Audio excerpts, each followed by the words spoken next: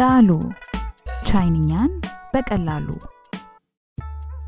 ንግግር ምዕራፍ 11 ስለ ቤተሰብ መናገር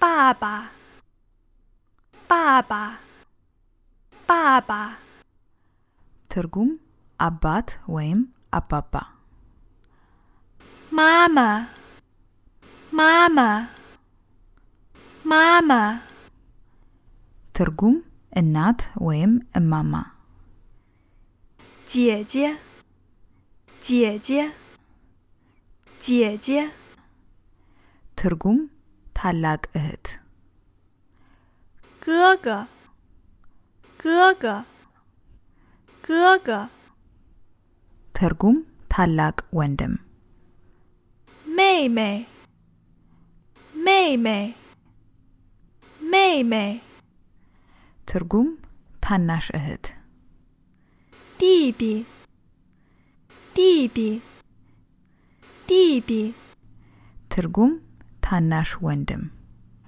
ታ ታ ታ ትርጉም እሱ ታ ታ ታ ትርጉም እሷ ታ ታ ታ ትርጉም ዕቃ ወይም እንስሳን ለመጥራት የምንጠቀምበት ታመን ታመን ታመን ትርጉም እነሱ አይረን አይረን አይረን ትርጉም ባለቤት ወይም ሚስት አሊያም ባል ጦ ጦ ጦ ትርጉም ብዙ ጣ ጣ ጣ ትርጉም ትልቅ ጦጣ ጦጣ ጦጣ ትርጉም እድሜ ስንት ነው ሱይ ሱይ ሱይ ትርጉም አመት ነገር ግን እድሜዎትን ሲገልጹ ብቻ孩子孩子孩子ትርጉም ልጅ 女儿女儿女儿 ትርጉም ሴት ልጅ 儿子儿子儿子 ትርጉም ወንድ ልጅ 和和和 ትርጉም እና 几岁几岁几岁 እድሜው ከ10 ዓመት ላልበለጠ ህፃን ወይም ታዳጊ እድሜ ወይም እድሜሽ ስንት ነው ስንል የምንጠቀምበት ቃል ዶ ዶ ዶ ትርጉም ሁሉም ጃ ጃ ጃ ትርጉም ቤት ቻይናዊ ጓደኛ አፍርተው በቻይንኛ ስለ ቤተሰቦ ለመናገር ቢፈልጉ የተለያዩ አባባሎችን መጠቀም አለቦት አሁን እነዚህን አባባሎች የምንማርበት ጊዜ ነው አባት ወይም አባባ ለማለት ባባ ባባ እንላለን እናት ወይም እማማ ለማለት ደግሞ ማማ ማማ ማለት እንችላለን በአማርኛ ቋንቋ እህት ወይም ወንድም የምንላቸው ሰዎች ታላላቆቻችን ይሁኑም ታናናሾቻችን ያው ወንድም ወይም እህት ነው የሚባሉት በቻይንኛ ግን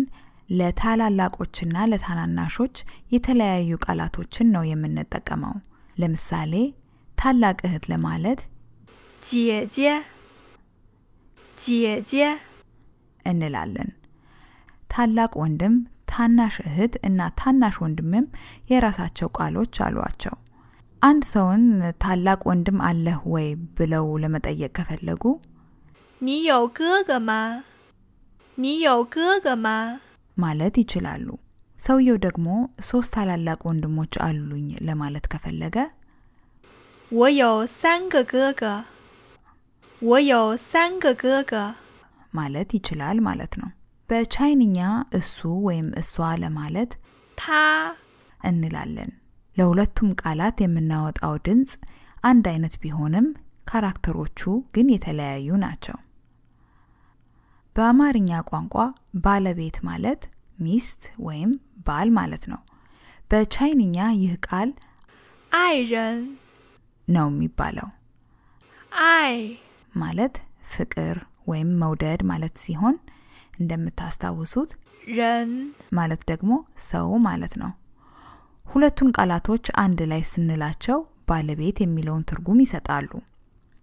ቅድም እንደጠቀስነው 爱 ማለት ፍቅር ወይም መውደድ ማለት ነው። እስቲ እወደዋለሁ እንዴት እንደሚባል ገምቱ። 我爱他 ካላችሁ በትክክል መልሳችኋል። በቻይንኛ 多 ማለት ብዙ ማለት ነው። ለምሳሌ በጣም ብዙ ሰው ለማለት 很多人 እንላለን። 很多人 大 ማለት ደግሞ ትልቅ ማለት ነው። ካራክተሩን ልብ ብላችሁ አይታችሁ ከሆነ 2 እግሮቹን ከፍቶ ቆሞ እጁን የዘረጋ ሰው ይመስላል። ይህ ካራክተር ያው ትልቅ የሚለውን ሐሳብ በስዕላዊ መንገድ ይገልጻል ማለት ነው። 多大 ስንል ደግሞ እድሜ ስንት ነው የሚለውን ትርጉም ይሰጣል።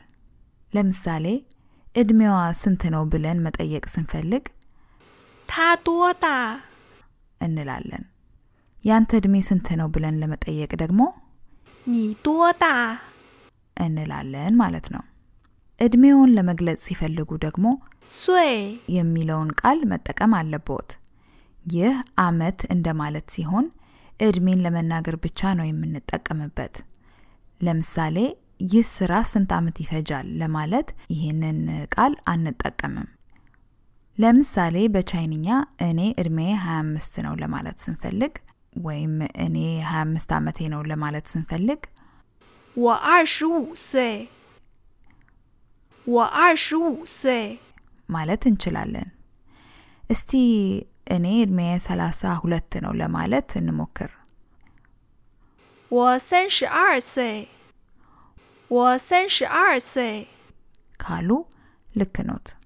እስካሁን ድረስ ስለ አባት፣ እናት፣ እህትና ወንድሞች ነው የተማርነው። አሁን ደግሞ ስለ ልጆች እንማር። ልጅ ለማለት የምንጠቀምበት ቃል 孩子 ነው። 孩子 ስለዚህ ልጅ አለሽ ወይ ብለን ለመጠየቅ ስንፈልግ 你有孩子吗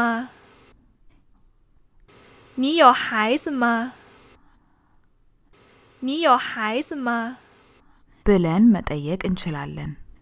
4 ልጆች አሉኝ ለማለት 我有4个孩子我有4个孩子我有4个孩子 ማለት እንችላለን። ያለፈው ጊዜ አንድ ነገር ተምረን ነበር።